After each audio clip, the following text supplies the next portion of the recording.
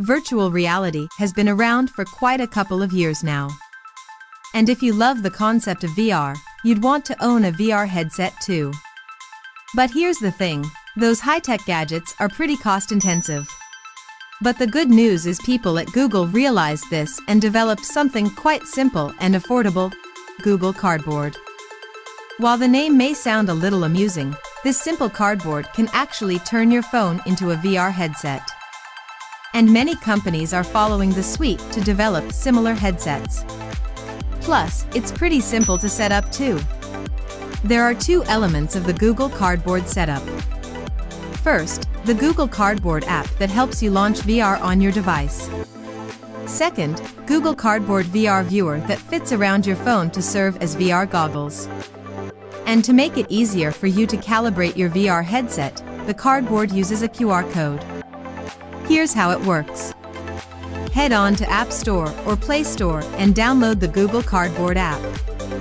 After the app has been installed, open it to grant permission to use your phone's camera. Next, you'll see a QR code on your viewer. Scan it via your smartphone. Now, place your phone in the VR viewer device. Next, set up your desired VR parameters to calibrate the VR scene. Here you can specify details such as screen-to-lens distance, inter-lens distance, and distortion coefficients.